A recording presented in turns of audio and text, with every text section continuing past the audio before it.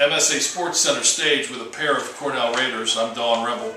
After the Raiders' very impressive victory over the Union Scotties here at home, we're with the big man, the big senior, Devin Hines, and the, he's still big too, Dane Jackson, another senior. Big parts of the victory for Cornell here this evening. We'll start with you. The Scotties come in very quick, 1-0, little confidence coming into this game. I thought you guys in your half-court defense was the big key to the victory tonight. What do you think? It definitely was, because we found out that they like to push the ball a little bit and stuff like that, so we wanted to slow them down from getting past us and tiring us out, since we only really go 6-7 guys deep. So we wanted to keep our legs fresh and stuff like that. You guys, the makeup of this team is something I really like. You have some size underneath, but you also have quickness out on the perimeter too, to get it done both offensively and defensively.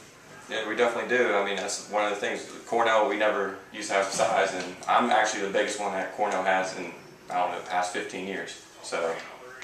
Now, were you here last year, Devin? No, I was at Moon. You were at Moon, yeah. So they missed the playoffs last year. So what's the attitude been like early on in this season?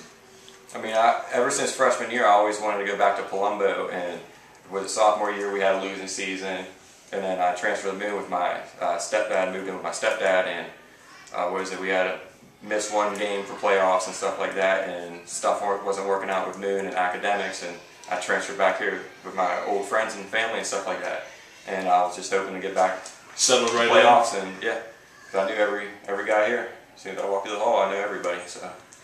Dane Jackson, we talked to you during football season when you were with Quaker Valley.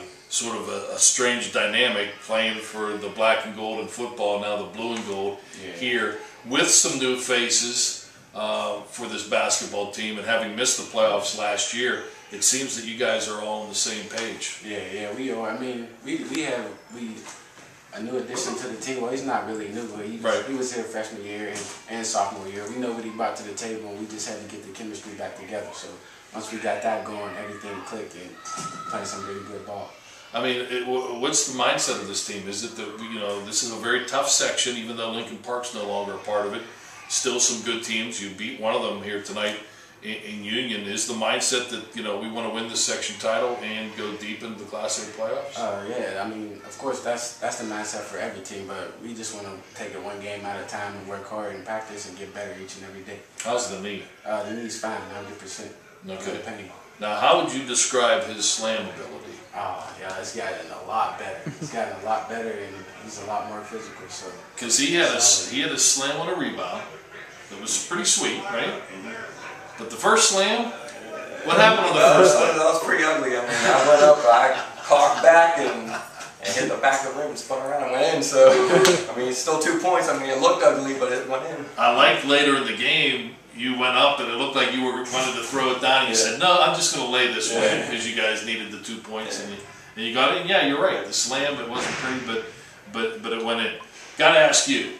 All kind of coaching rumors at the University of Pittsburgh. You're committed to the University of Pittsburgh? Yes. Still? Yes. Beautiful. Yes. Two big seniors that are going to play big parts, the Cornell Raiders, in this 2014-2015 season. Devin Hines and Dane Jackson here on MSA Sports Center stage.